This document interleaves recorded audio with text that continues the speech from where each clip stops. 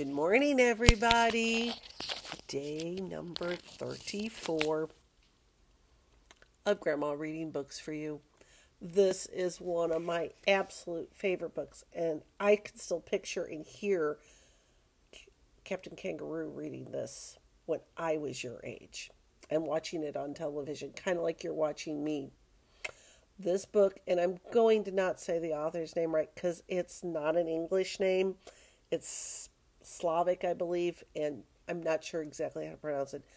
But again, somebody who is the author and the illustrator. Caps for Sale. A tale of a peddler, some monkeys, and their monkey business. Told and illustrated by Esfer Slobodkina.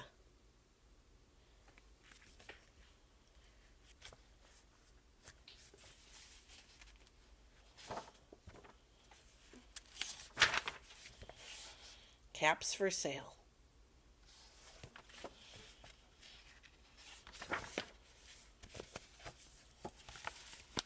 Once there was a peddler who sold caps. He was not like an ordinary peddler carrying his wares on his back. He carried them on top of his head. First he had on his own check cap, then a bunch of gray caps, then a bunch of brown caps, then a bunch of blue caps, and on the very top, a bunch of red caps. He walked up and down the streets, holding himself very straight so as not to upset his caps. As it went along, he called, "Caps! Caps for sale! 50 cents a cap!" One morning, he couldn't sell any caps. He walked up and down the street calling, "Caps! Caps for sale! 50 cents a cap!" But nobody wanted any caps that morning. Nobody wanted even a red cap. He began to feel very hungry, but he had no money for lunch.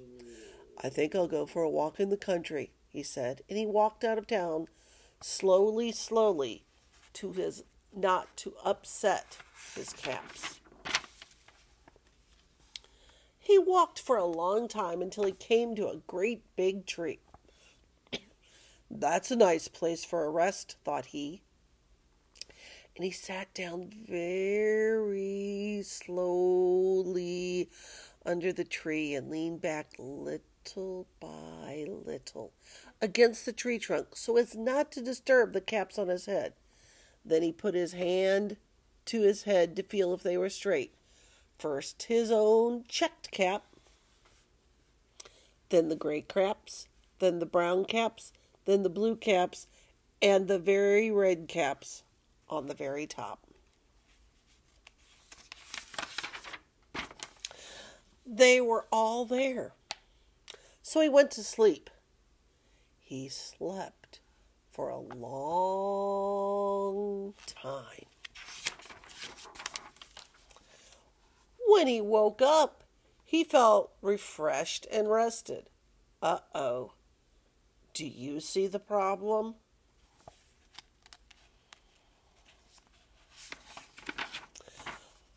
Before standing up, he felt with his hand to make sure his caps were in the right place. All he felt was his own checked cap. He looked to the right of him. No caps. He looked to the left of him. No caps. He looked in back of him. No caps. He looked behind the tree.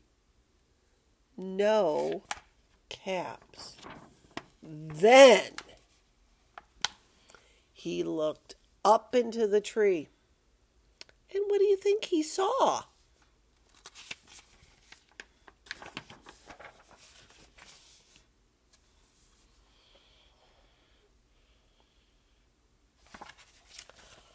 On every branch sat a monkey, and on every monkey was a gray, or a brown, or a blue, or a red cap?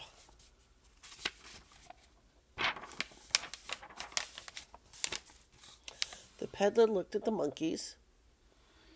The monkeys looked at the peddler. He didn't know what to do. Finally, he spoke to them.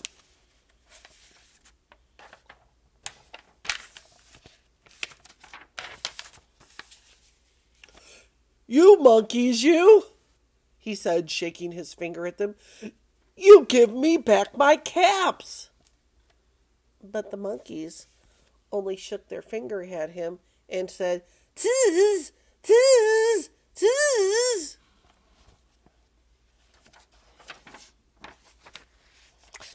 That made the peddler very angry. He shook both hands at them and said, "You monkeys, you give me back my caps." But the monkeys only shook both their hands at him and said, "Tizz, tizz, tizz." Now he felt quite angry. He stamped his foot and he said, "You monkeys, you give me back my caps."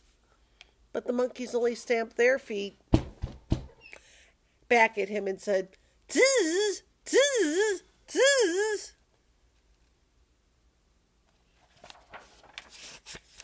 By this time, the peddler was really very, very angry.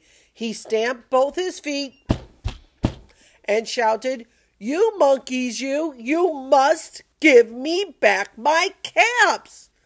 But the monkeys only stamped both their feet back at him and said, "Tizz, tizz, tizz." At last, he became so angry that he pulled off his own cap, threw it on the ground, and began to walk away.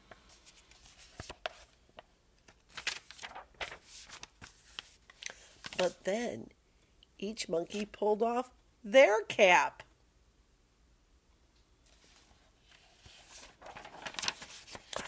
And all the gray caps, and all the brown caps, and all the red caps came flying down out of the tree.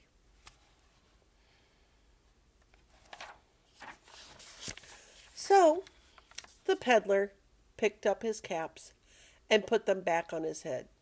First, his own check cap, then the gray caps, then the brown caps, then the blue caps, and then the red caps on the very top.